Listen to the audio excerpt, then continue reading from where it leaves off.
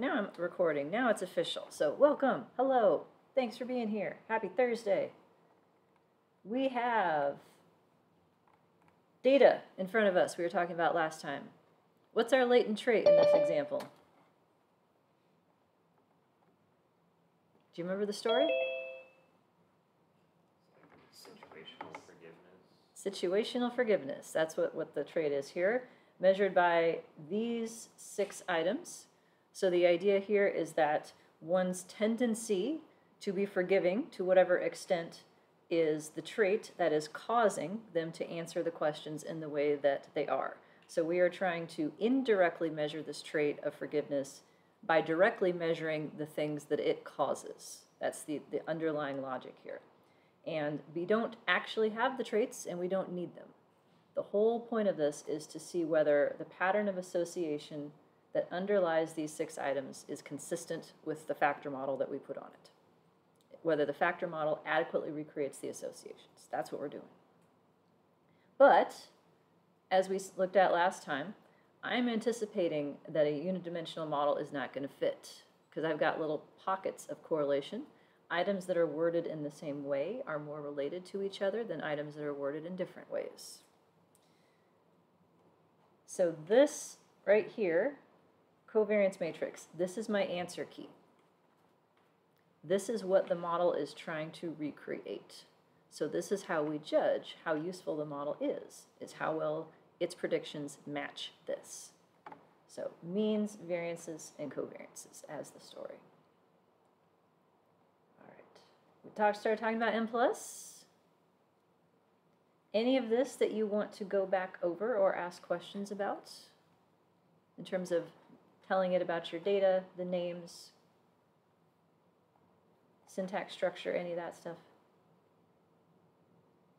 Forgiveness of situations. Yes, thank you, Zoomers. No? Okay. Should we start here again? This work? Review? Maybe? Maybe? Okay. Did you say that you just created the beginning correlation and covariance matrix using Excel, or? Yeah, I mean, I pasted it in from Excel, but this just came from, like just asking for like a correlation matrix in the usual way.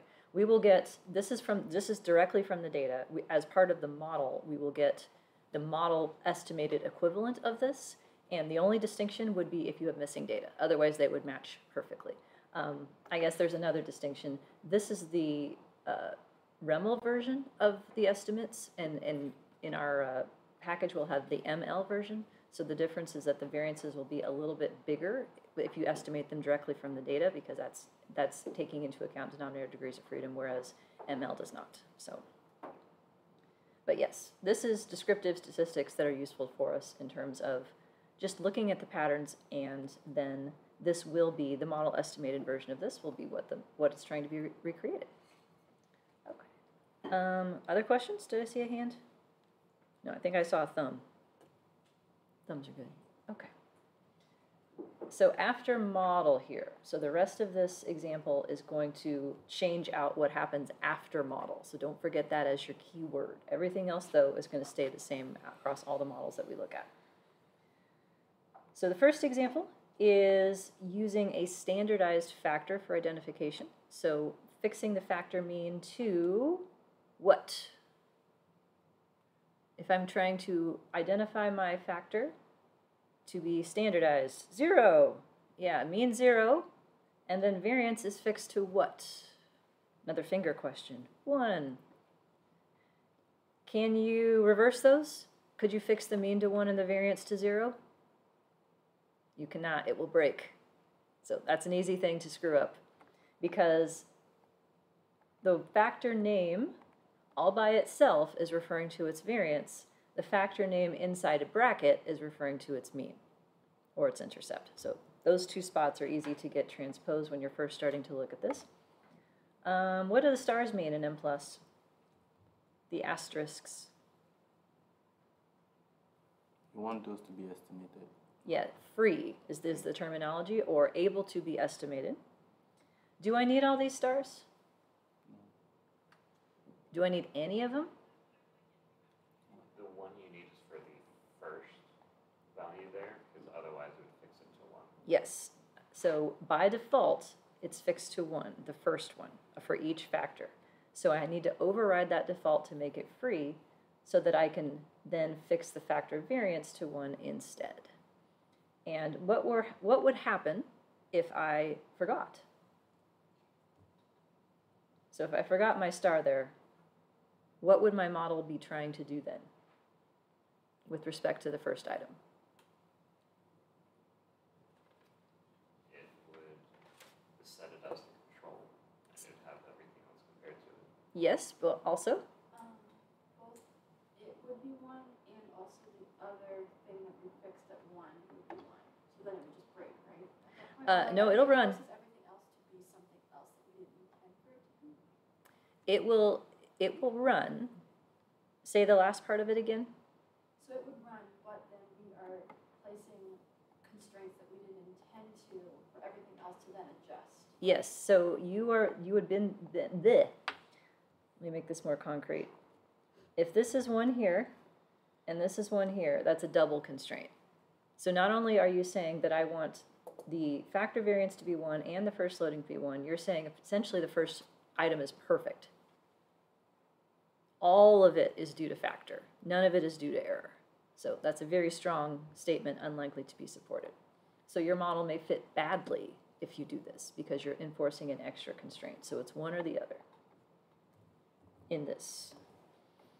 Likewise, because I have the factor mean fixed to 0, I'm able to estimate all the intercepts. I don't actually have to type the stars. That's a default.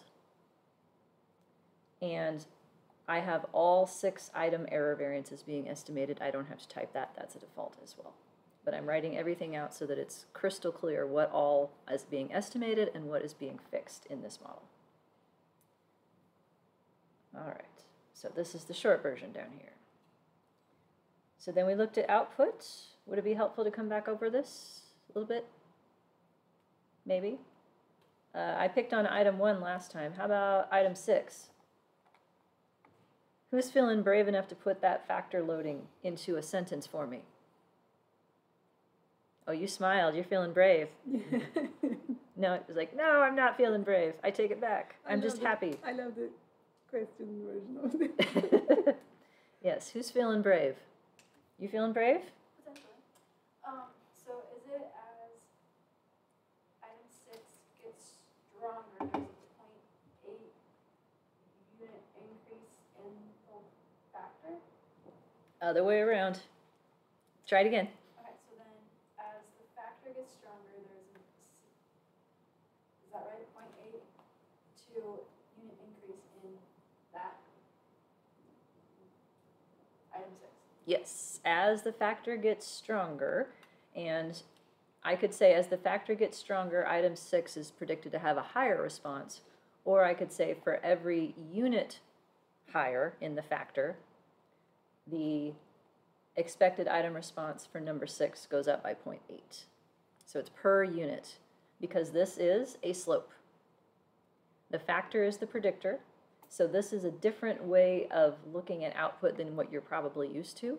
I think that's why folks are getting this backwards, because normally when you look at output, it's 6 predictors for one outcome. This is backwards. This is a multivariate model with 6 outcomes and 1 predictor. So these are 6 regression models essentially happening simultaneously that these are the loadings for. And which item looks to be relatively best?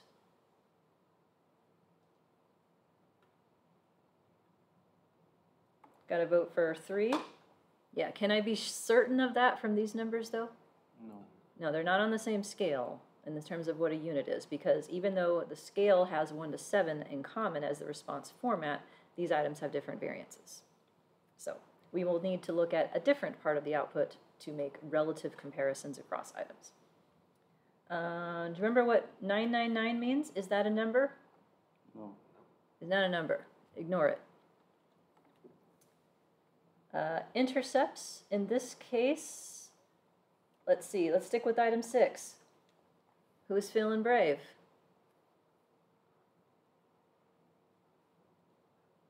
Who wants to put 5.321 in a sentence? Zach's feeling brave. Go for it.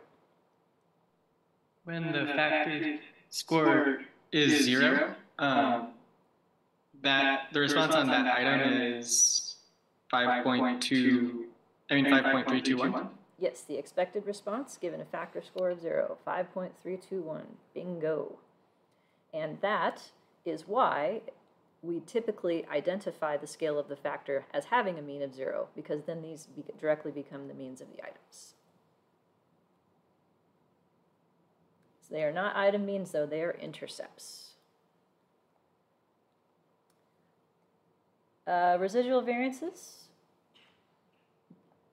1.671 is what?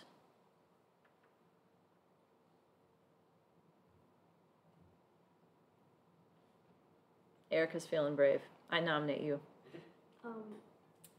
Things that are not the factor. It's something that's not the factor. The unique things that aren't the factor, like the error, but you don't really know if it's errors or variance. Yes, this is leftover variability in the item that is due to not the factor. And we don't really know if it's completely error or if there's something systematic in there. We would have to have whatever systematic be measured by multiple things. So leftover is a good way to put it. So then we looked at predictions. So I wrote out predictions for item 1, which is sit1r up here, using the parameters. So its intercept is 4.5, its factor loading is 1.2. I don't fill in the error variance for it, though, because this is a single value of E, not the variability. So there's a little bit of an asymmetry there. The model parameter is the variance of the E's, not E. It doesn't go there. Relative to the data, the original item variance and mean is going to be perfectly recreated because each item has its own intercept and residual variance, error variance, excuse me. But the covariances, we have room to be wrong. So across 6 items, how many covariances are there?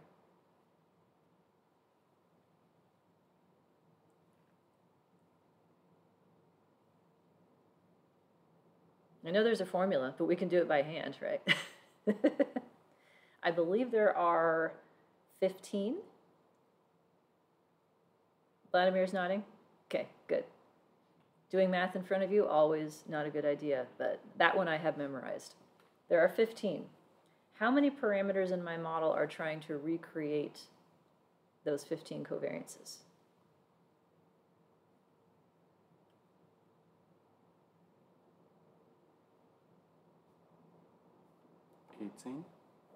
There's 18 parameters, but they're not all trying to recreate covariance.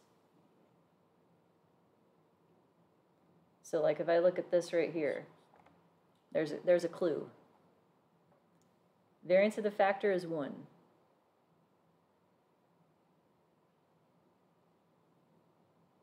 It's loadings. That's the job of the loadings. That's what they're for.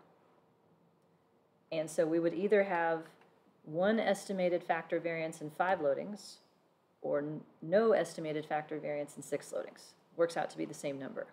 So that's where we have room to be wrong, because our model is, what's it called when we have more data than we have parameters we're trying to estimate? Vocabulary word? Over-determined or over-identified, yes. What's it called when we break even? Just, and if we are in the hole?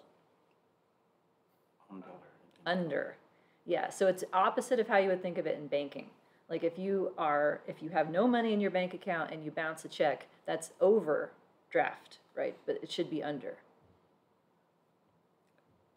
So yes, we are over-identified, which means we have room to be wrong.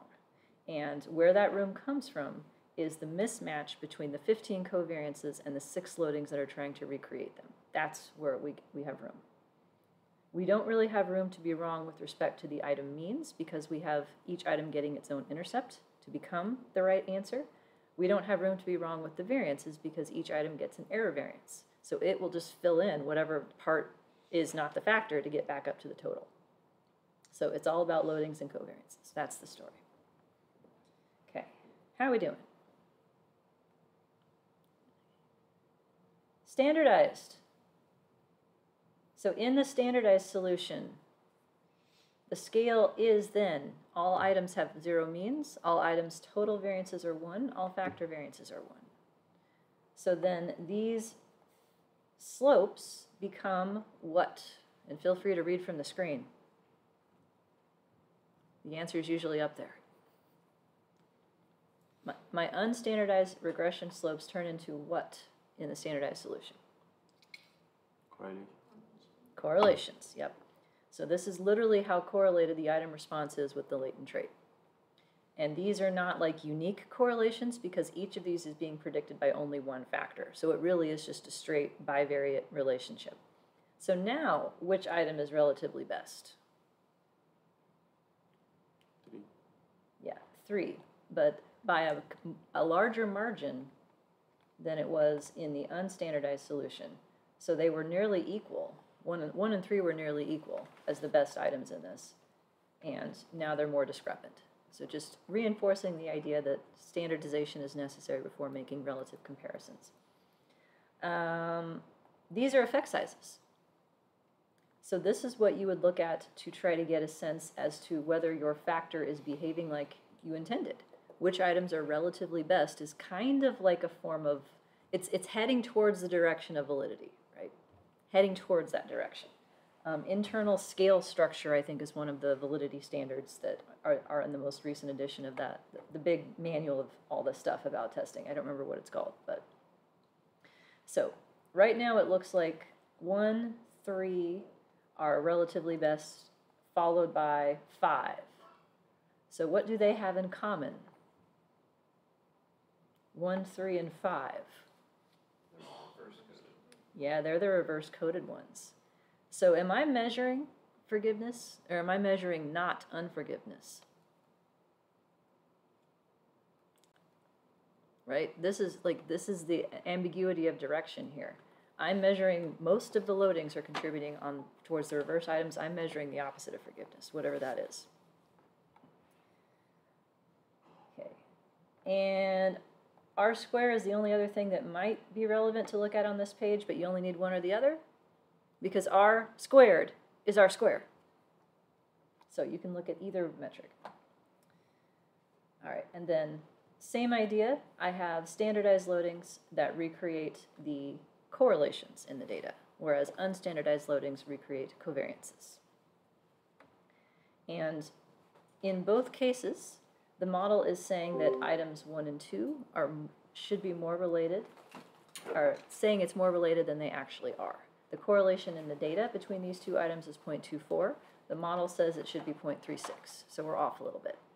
The question is, how far off are we on the rest of the correlations? And that will help us determine whether or not we have evidence that this model works for these data. Okay, I think that's where we left off last time, right? You want to talk about lavaan? You will be able to use lavaan for any analyses that you're doing on your own data, and you can use it for some of the parts of the homework. But there are going to be places where the answers differ enough that they will be counted as incorrect if you get them from lavaan, unfortunately. That's the reality. So I'm assuming that folks who are interested in learning lavaan are used to working in R already. Is that a fair assumption? If you want to do it this way. Otherwise, you're like, I don't want to do R. Are you going to make me? No, I'm not going to make you. You can just completely ignore this if that's the case. But the way that it works is that you have to define your model syntax as an object and then feed that into the lavaan function. So that's why we have this one giant thing that starts with a quote here and ends in a quote. Like I am creating a new thing that this text is to be saved to. And there are some conventions in here that are unfortunate. Let's put it that way. So I need to zoom in because of all the special characters. So sit is the name of my factor. Equal squiggle is the analog to by. I believe that's a tilde. Judge's ruling on that. It's the thing above the tab on the left-hand side of your keyboard. And then we list the items separated by plus signs. This is not correct in terms of what it means, but this is how the code works. So we're not adding the items together. These are outcomes being predicted by this latent variable. So this is unnecessarily confusing. Intercepts are listed next, and the way that we refer to those in the code is squiggle and a 1. So that means estimate it, don't fix it to 1. The error variances, variances of any kind, I should say, are 2 squiggles, followed by what do you want it to be. So this is a covariance with itself, otherwise known as a variance. So if you wanted to have covariances, like if you wanted 1 and 3 to be covariate, you'd switch that out like that. So covariance and variance are done the same way with that logic as covariance of something with itself as its variance. Then last but not least, sit squiggle 0 is how you tell it make the factor mean 0. And sit squiggle squiggle 1 with a star means fixed. So the stars mean opposite. In M+, they mean free. In Lavaan, they mean fixed.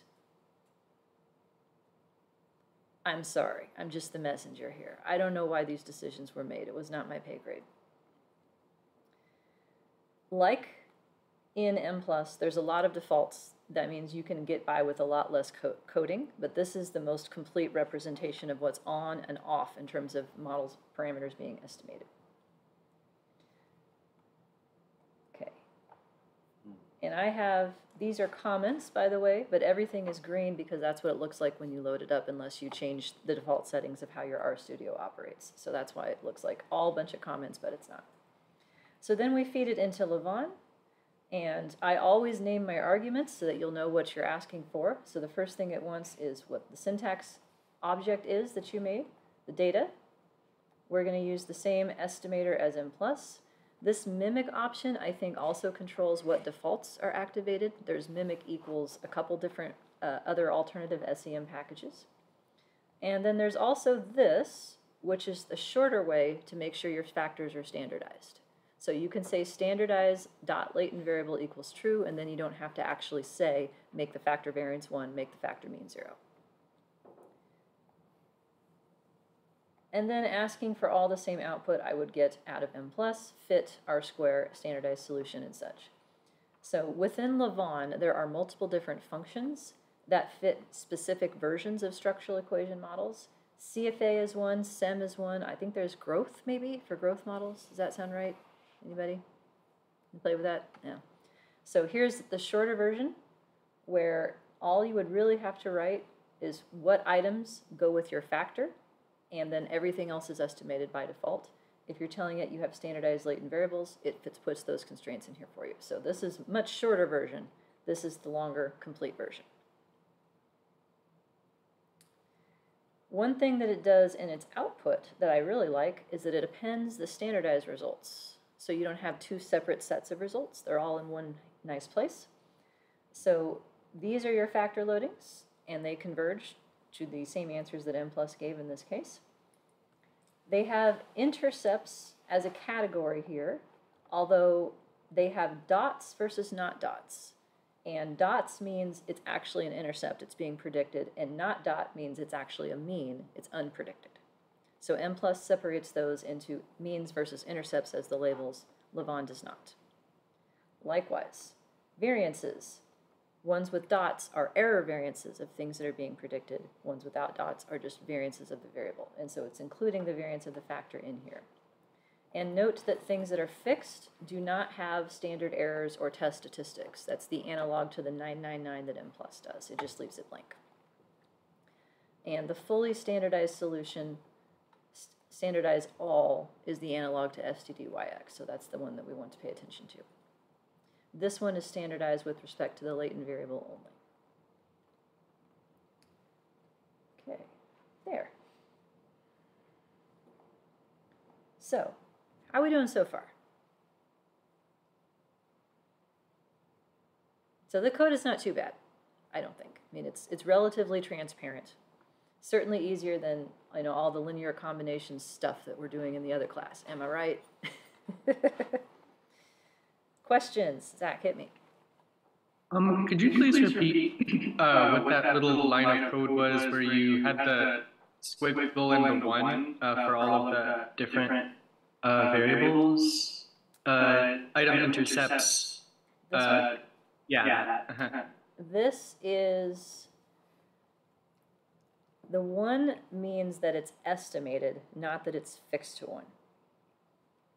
So what this is actually referring to is the stupid triangle thing, like the triangle is predicting it. But it looks confusing because otherwise you would think that you're fixing it to 1. It's not what it means. Fixing it is when you use a star with a 1 instead. But a star means free in M+. So keeping that straight is a little bit tricky.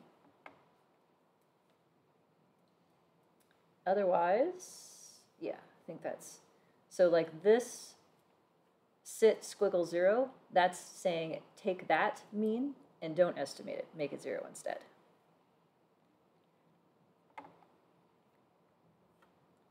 All right, so we don't know yet.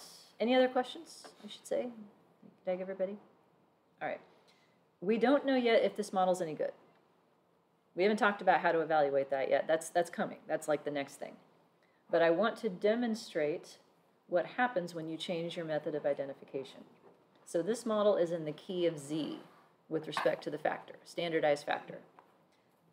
Here is an alternative, so I'm calling this model 2 on page 6.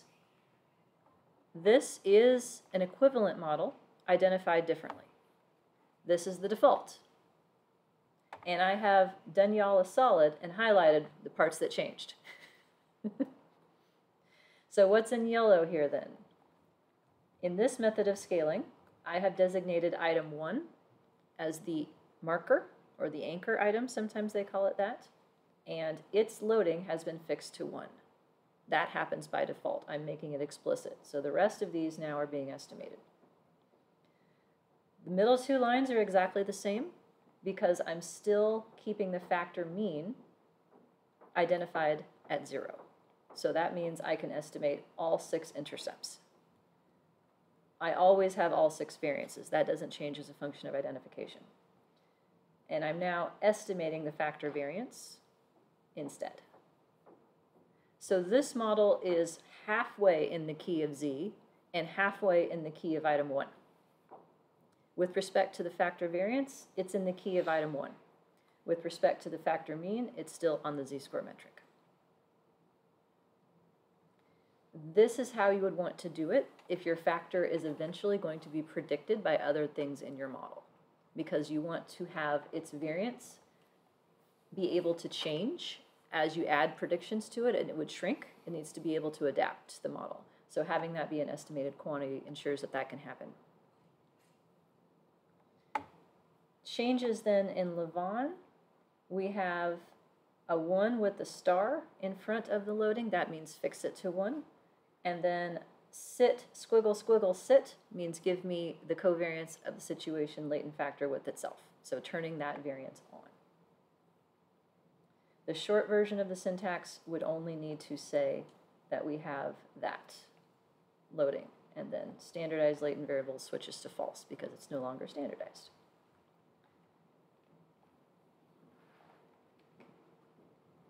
So, new results. Situation 1 item loading fixed to 1. That's why we don't have test statistics. The same conclusions, though, with respect to relatively how these items compare to each other would be found in this solution than in that one. So previously the first loading was 1.2, the second loading was 0.7. So the second item looks like it's a little bit worse. Now, the first loading is 1, the second loading is 0.5.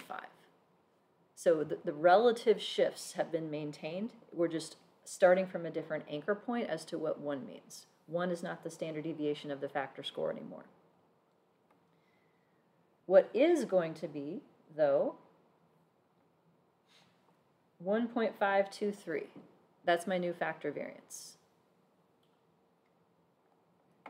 That comes from the amount of item 1's variance that is due to the factor. So in the previous solution, when we had fixed the factor variance to 1, its loading squared times the factor variance created that number. So 1.523 is the amount of item 1's variance that is due to the factor. That is now the factor's variance after we change it so that the model is identified by fixing that loading to 1.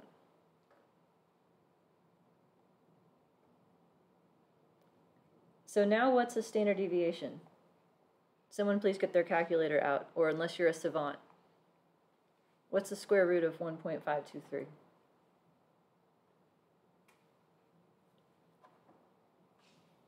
I bet it's 1.234. Because that was what the loading was that I squared to get that number. See how I did that? Didn't do math in front of you, I did memory in front of you. But that's where it comes from. So, a standard deviation of 1.234 makes it a little bit trickier to interpret the solution. That's all. So you just have, then what a 1 unit change means is different. That's all. The amount of the variance that is left over is exactly the same. That hasn't changed at all. Likewise, because we kept the factor mean fixed to 0, these item intercepts are exactly the same. So the only things that changed was that set of loadings and then the corresponding factor variance. What if I had decided I wanted to make item 6 the anchor, the marker? Could I do that? Is my model going to fit any better? No. But you can. I could. Yeah, there's absolutely nothing because I know that it's related. So any item that is related can be the marker item. There really is not a reason to pick one over the other. But then if this were 1, that would mean that all these other loadings get a lot bigger by comparison. So.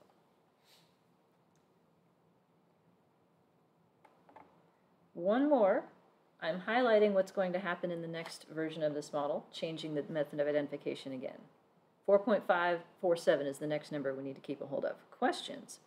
Is there any rule on what factor gets fixed to 1 or any factor is okay? If you mean any item, then any is okay so long as it actually relates to the factor. If the true loading were 0, then it wouldn't have any information to push up to the factor to become its variance. So that would break it, but otherwise, no, it doesn't matter. Once we get into invariance testing, that will be something we pay more attention to, though, because we want to make sure we're not putting invariance constraints with the identification constraints, but we're not there yet. So, mean of item 1, 4.547. Hang on to that. All right. If I change my method of identification one more time for demonstration purposes here, model 3, I'm keeping it so that the marker item is item 1 with the loading of 1. That means the factor variance is estimated. But now I'm switching out the identification for the factor mean. And I'm estimating the factor mean and fixing the intercept for item 1 to 0 instead. That's the other choice. So now this entire factor is scaled in the key of item 1, both with respect to its mean and with respect to its variance. In the Lavaan code, I shut off the intercept by going squiggle 0, and then I turn on the mean by saying squiggle 1. So 0s and 1s are like light switches here. They're not really numbers. That's the way to think about it. And so then the part of the solution that changes I have down here. The mean of the situation factor is now 4.547 because that's item 1's mean. Item 1's intercept is 0. That's because, what's an intercept again? What's an intercept? Expected outcome when the predictors are 0, right? So this expected outcome to item 1 is 0 when the factor is 0, but the factor now has a mean of 4.5. So that's why this is way off, because the reference point for the model is a factor score that would be like, I don't know, 4 standard deviations below the mean or something. All right. Why did I highlight this one? I don't know why. Just got a little highlight happy, I think. I highlighted that one because that's where the mean of situations is. Okay. So that's the model. How do I know if it's any good?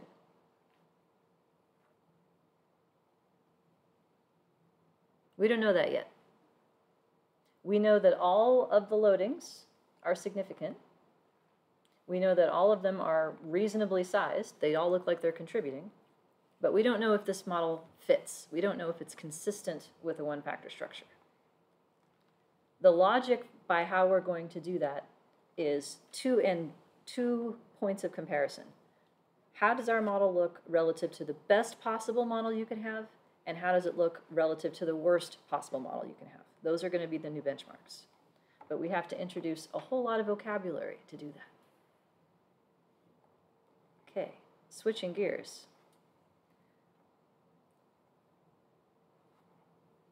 I'm in lecture 4B. I'm going to skip estimation for right now.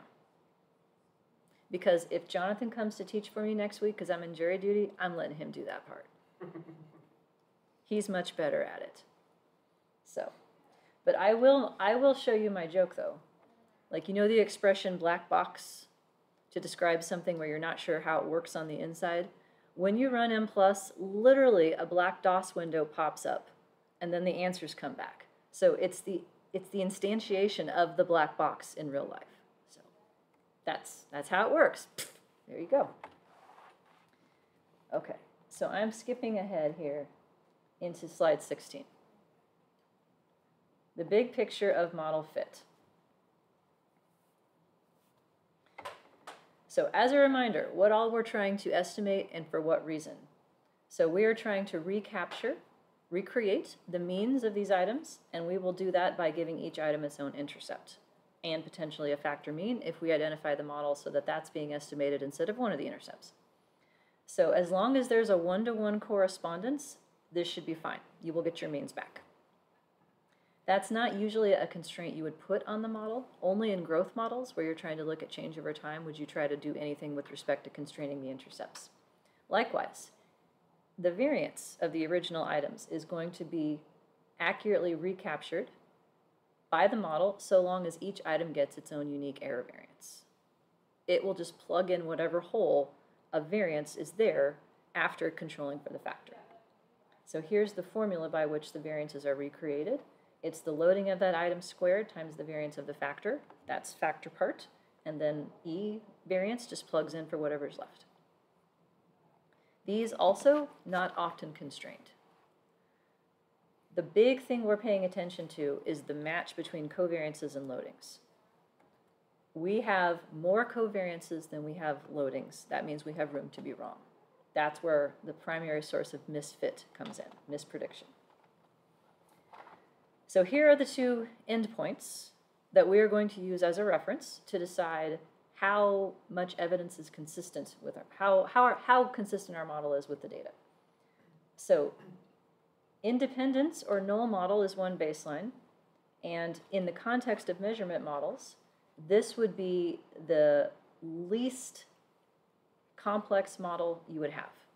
In the null model, each item gets its own variance, each item gets its own intercept, but there are no covariances whatsoever. The alternative is what's called the saturated model. Those of you who had longitudinal with me know this as the unstructured matrix. It's the same idea. It's a different word. It will be labeled as H1. And this is where, hey, can you just directly estimate all my means, variances, and covariances? And then we see how tall it makes the data. Our model is somewhere in the middle, and it will be called HO. When I first started looking at these outputs, I had a hard time remembering which one was HO and which one was H1. And then I had an experience happen to me that forever made me remember. I was in office hours at the University of Nebraska, and I used to hold them in a computer lab, so everyone would come and do their homework and hang out and ask questions. And I was trying to help someone from the longitudinal class, and someone from the SEM class looked up at me. Her name is Lindsay. Hi, Lindsay. And she said, "Am I the hoe?" What? What? You know, in M+, HO, am I the hoe? Yes. Yes, Lindsay, you're the hoe. Yes. Okay, thanks. And normally would not say that to a student, but she's the hoe. And after that, I never forgot. And I have a gag to show you too. Did I bring it? Oh, I did. Okay, Zoomers, I'll hold this up to my camera. I had to do a pickup at Kohl's, and they print the first 2 letters of your last name on your pickup order. So I am the hoe. Like legit, I got my own sign and everything. So write that down. You all are the hoe when you're looking at these things. H1 is how tall the perfect model is. So in model estimation, the end goal is to find the model parameters that maximize the height of the data, and we're using the multivariate normal distribution as our formula for height in this case. That's the short version of estimation. So this number right here represents the best possible fit for our data. And we can compare our number and see how much worse it is. This is a different idea than usual. We're trying to make our model less worse than perfect.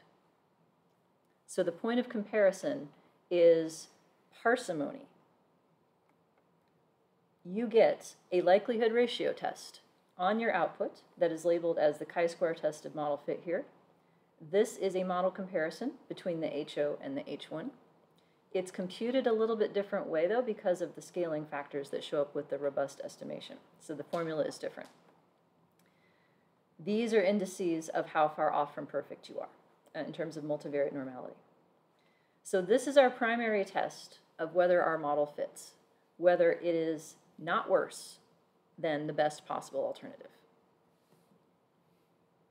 We also get a piece of useless information on our output, the comparison of our model versus the null of null model versus saturated, not even ours. So that is answering the question, are there any correlations worth modeling at all? Because if this model that has all the covariances in it doesn't fit better than this one, it means you have no covariance and it's game over. So you can ignore this because it doesn't help us. It doesn't refer to our model, but we will look at this one here. And this output is indeed from the analyses we just finished. So 308 with 9 degrees of freedom and a p-value that is 0 to 4 decimal places.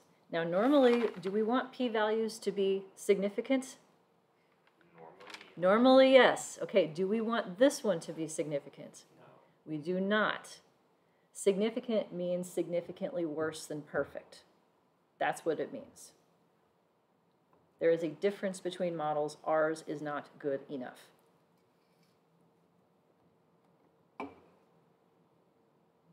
In Lavon, we get the same information rearranged in terms of how it's presented and labeled. So I get something called minimum function test statistic. That's your chi-square test. It prints out the regular version and the robust version. We're going to pay attention to robust most of the time here. Model test baseline model is the null versus saturated comparison. And then we have a bunch of other fit indices that will be forthcoming. These are the log likelihoods by which you can do model comparisons.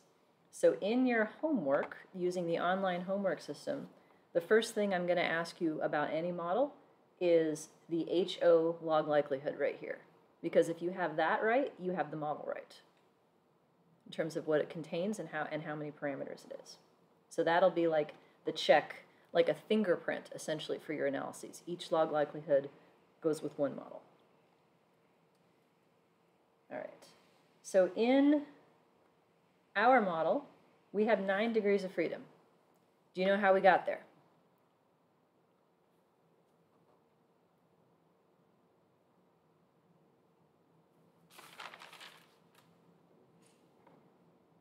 Let's count them up. What's the total possible? How many means are across my 6 items? 6. Yeah, don't think too hard. How many variances across my 6 items? 6. Okay, I'm up to 12. How many covariances? 15. 15. What is that added together? 27. There we go. That's the total. Now let's start taking away. How many intercepts did we estimate? 6, 6. How many variances did we estimate? 6, 6. How many loadings? 6. 6. That's where it is.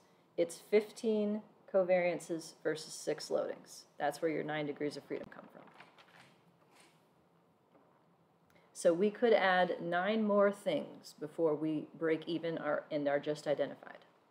But because we have degrees of freedom left over that's positive, we have room to be wrong. Our model is testable. What do you think these would look like if we only had 3 items?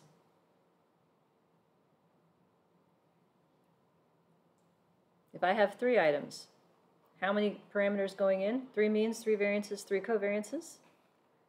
And how many parameters would come back out in a standard congeneric model here? 3 intercepts, 3 error variances, 3 loadings. 9 in, 9 out, degrees of freedom are 0. So what do you think the chi-square value here would be?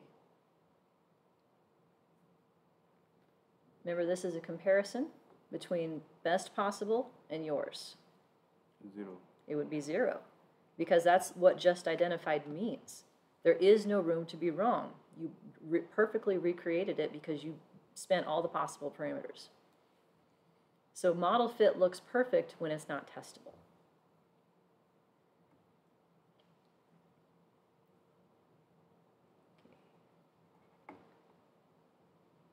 So then, lots of different indices get built out of these 2 premises.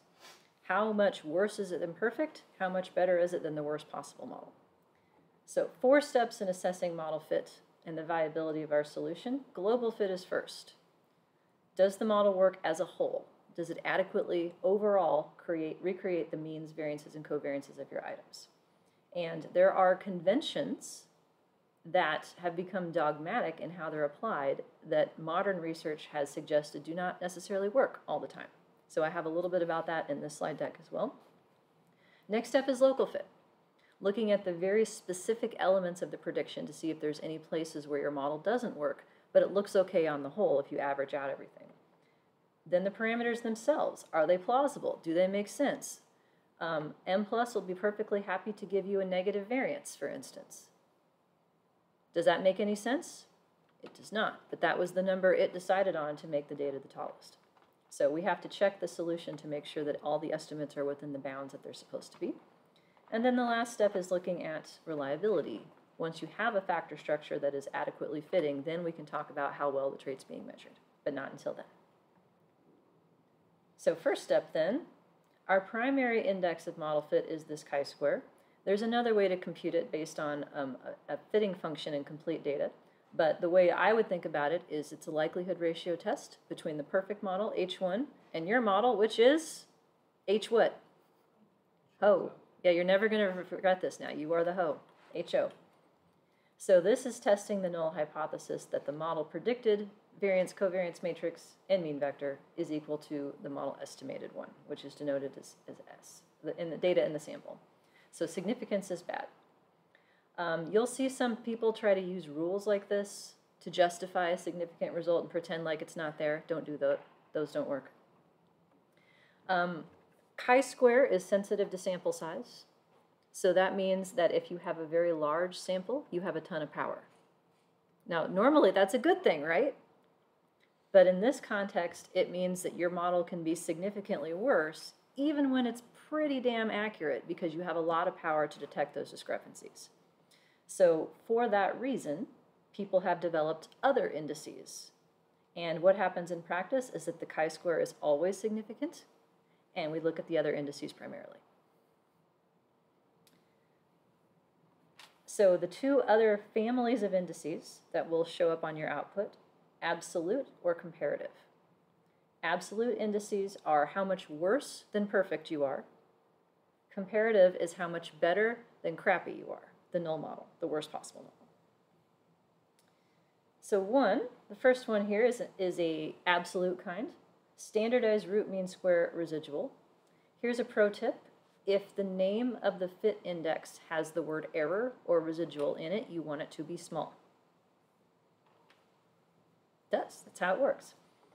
I have the formula here. I can say it in words faster. This is how far off your correlations are on average. That's what it tells you. 0.08 or less is the conventional standard. People say that's close enough. And that's in a correlation metric. The unstandardized version is sometimes also provided, but is less interpretable. So that's one we'll look at. A big one, one that you should report for sure, RMSEA, root mean square error of approximation. Again, this is one we want to have little. This is how far off you are for each spot in each predicted element, weighted by degrees of freedom. So if you add parameters to try and improve your fit, you can actually make this one worse. It's a parsimony corrected issue. And there are a lot of creative labels for what we would call the values of this. I just give it a number. I don't try to mail it. Like my RMSEA is 0.07. You call that what you want. One thing that makes this one different, though, is that you can get a confidence interval for it. And also printed with the confidence interval is another type of significance test, and it is called close fit. Not exact fit, but close fit. So that is testing whether or not your RMSEA is less than or equal to 0.05 as an alternative. So it's a little bit like, okay, it's not going to be perfect, but is it good enough kind of idea. The other ones, relative to the worst possible model then, CFI and TLI, this one has a couple different names. They get at the same idea. How much better is your model than the null model that has no relationships whatsoever? And the TLI one is unstandardized, so it does go above 1. CFI is standardized so that it stays within the boundaries of 0 and 1. So it is the case that these will disagree. Let's take a look at what our happy little model has. So back to the handout, starting on page 8. Here's all the stuff we get. So 27 possible degrees of freedom. We spent 18. 6 items times 3 parameters each leaves us 9 left over. But the 9 come from the covariances versus the loadings specifically. So the first thing M+ tells you is how many parameters are in your model. How many are free means how many are estimated. So this is a good place to stop to make sure that it's following your code, because you should be able to anticipate what that number is. Then we get log likelihood values for your model with the scaling correction factor. I think I put this on your reading list for later in this unit in Craig Ender's Missing Data book, of all things. Chapter 5 is the best description of what this number means that I've seen. It's some kind of ratio of first to second derivatives that should hold to be 1 if the data are perfectly multivariate normal. And to the extent that that ratio deviates from 1, that is then used to adjust all the standard errors and the chi-square tests of fit. So he has the math in there. I would recommend that chapter if you want to read more about it.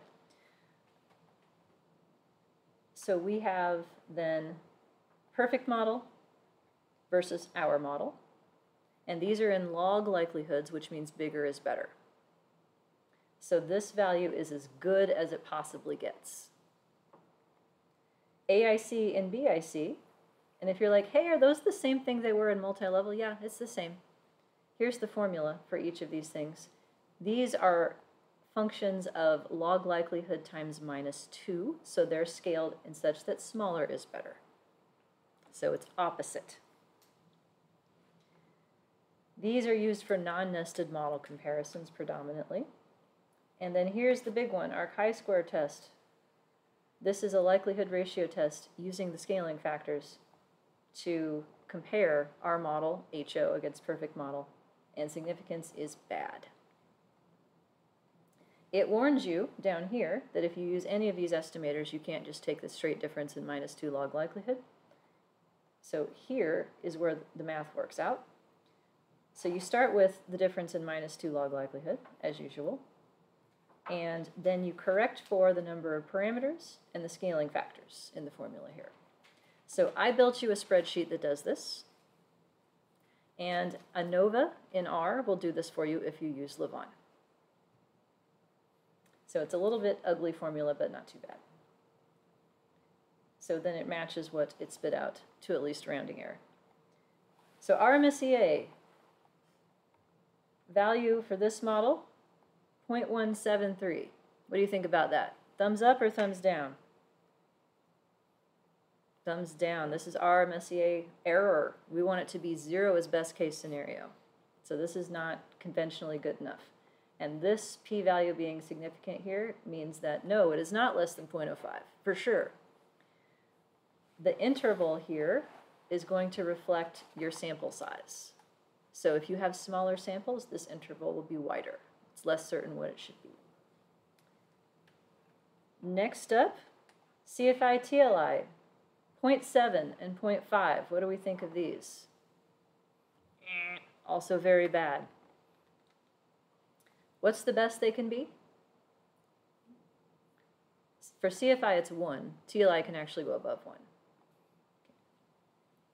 Standardized root mean square residual, 0.086. What do we think of that? Close but no cigar. Yeah, very close. So if you're looking at this and going, wait, so one of these might say it's good enough and another might not? Yes.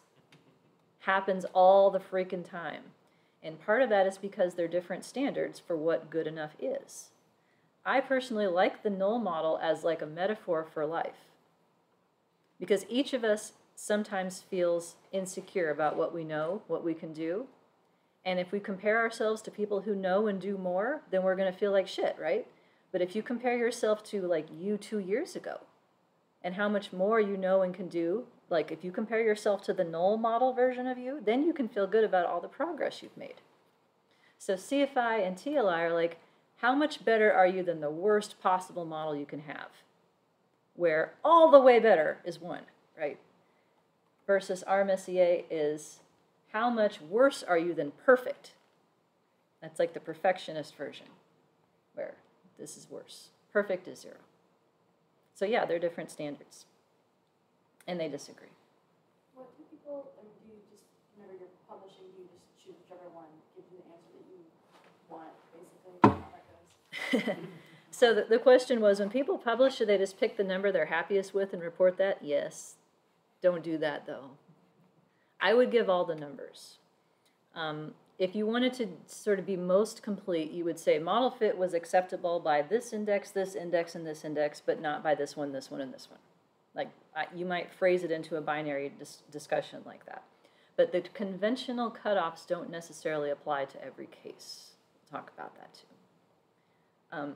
In this case, these are so far away that like I'm not going to trust this one as the outlier. Like these are all indicating this is not good. And here is the math for where this one came from. So this is null versus perfect. Has nothing to do with your model. So it will be the same value no matter what, and you can ignore it. So the 15 degrees of freedom in this comparison are the 15 covariances in the data, because the null model has none and the perfect model has all of them. Here is what that same output looks like in R. Nope, not that one. So there are 2 columns. The first column is using standard maximum likelihood estimation without the robustness correction for non-normality. And it's nice that they give you both because you can see how your conclusions might change. But if your data are perfectly normal, this scaling factor goes to 1, and all the rest of the parts of the formula cancel out. So it simplifies to ML. So the worst it can be is overkill. It's not going to hurt to use it. This value, the scaling factor value, is not given by other programs, and so then you would not be able to do model comparisons correctly unless you had it, though, in the robust land. So the first thing it tells you then, this test statistic thing right here, that's our chi-square test of the 2. We can ignore that one. Then we get into the fit indices, all the ones that M+ has plus a little bit extra. So there's robust versions of CFI and TLI, and I honestly don't know what those are. Because it's already robust here, it might be robust to something else. Does anybody know? Any heard of these before? No, I don't know. So, hey, internet, If anyone knows, please tell me. Here are the log likelihood values. So note these two numbers are the same. That's not a coincidence. What robust does not change the parameters. It changes the inferences about the parameters. It changes the test statistics, and it changes the standard errors. And AIC and BIC, also the same, for the same reason. RMSEA so this is somewhat interesting. If we use standard ML, it's 0.205, and ours is smaller.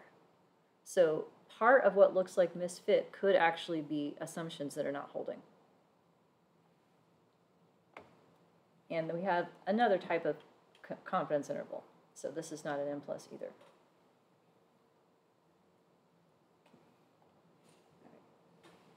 How are we doing? Slight nods. We're not doing, are we? Yeah. So it may be helpful. So many comparisons. Yeah, I know. It may be helpful to see like what the upper limit is for your data in terms of how bad it can be and how good it can be. So I wanted to show you what the code would look like to actually fit these models.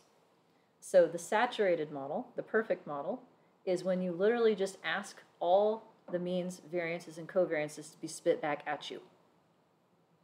So in M+, those are the 6-item means. These are the 6-item variances. And here's a trick, by the way. If you stack up all 6, the word with means covaried with, and then the 6 on the other side, that gives you all possible combinations. So it's less typing. You don't have to type out all 15. Same thing, actually, I couldn't figure out how to do that in Lavon, so I was like, screw it, I'll just write it out. But there's probably a way. So this is the saturated model. So note number of free parameters is 27. We spent them all. HO and H1 log likelihoods are exactly the same because our model is now the perfect model. And look, it fits perfectly. So the chi-square is indeed 0. This model is just identified. And here is the matrix it gave me. So in the output, you would get this. This is from R. M+ lists it as just as a list of results. It's harder to format.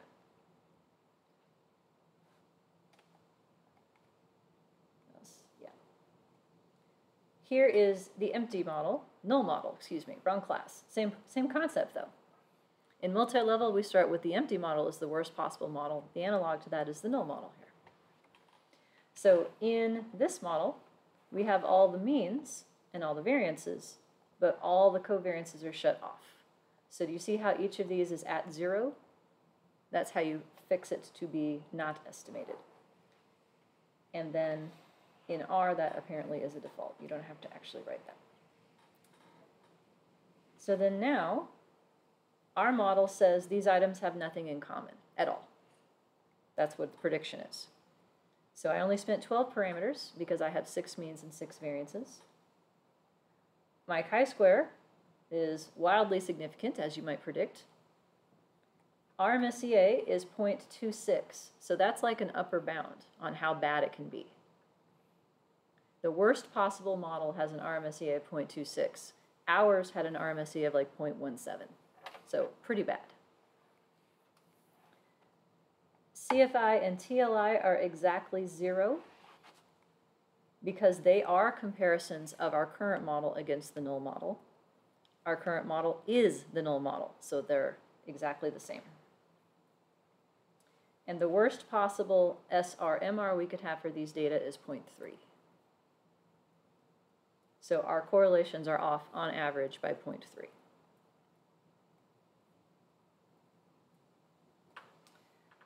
So how do I fix it?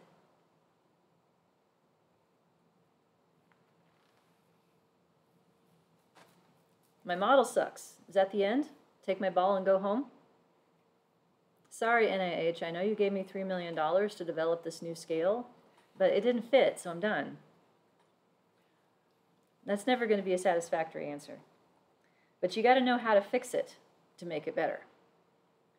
So let me give you a real-world example. Report cards. My kid doesn't have report cards yet, but he will someday. And if he comes home with, say, a 3.0 GPA, what do I think about that? That's a B average, right? If he's doing his best, then I'll be happy with that. But is it 4 Bs or is it 3 As and an F? Because how to help him do better would be a very different strategy in each of those cases. So overall, the report card GPA is like global fit. Like it's like summarizing across the entire matrix. But if global fit isn't good enough, and even when it is, we would still want to make sure that each little piece is adequately recreated. So we have to dig into the details of which correlations are the most off to then try to figure out what to do about it. That's local fit.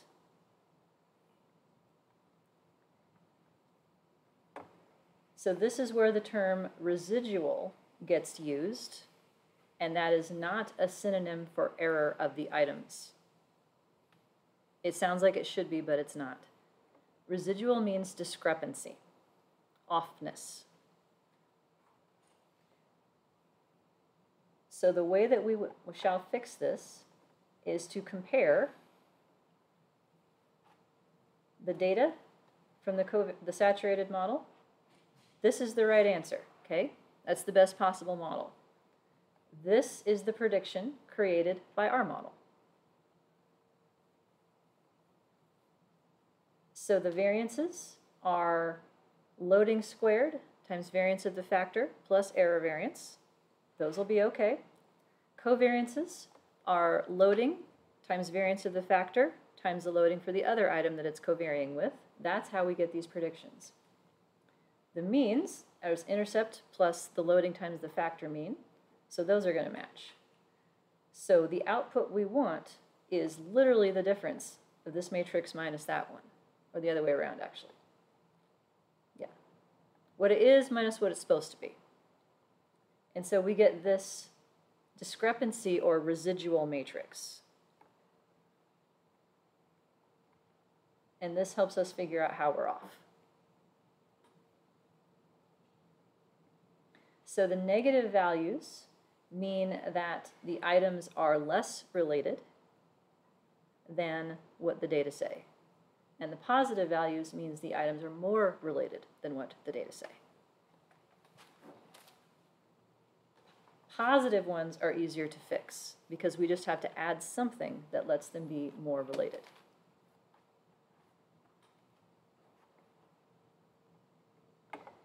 So if we look at the patterns, the negative ones are the ones in the opposite direction.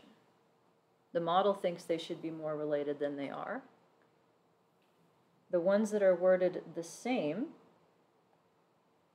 like there's a couple big ones, the model isn't properly accounting for all of their relationship. They're more related than what the model says. So it definitely looks like this wording thing is the problem. Note how far off the variances are. They're perfect. That's because each item has an error variance to become whatever it needs to be. Likewise, the discrepancies in the means, they're perfect too. So it really is the covariances that we're focusing on. Discrepancies in correlation are a little bit easier to track because these are standardized. So this is what it looks like in R, and this is what it looks like in M+. And I've highlighted the ones that are the biggest.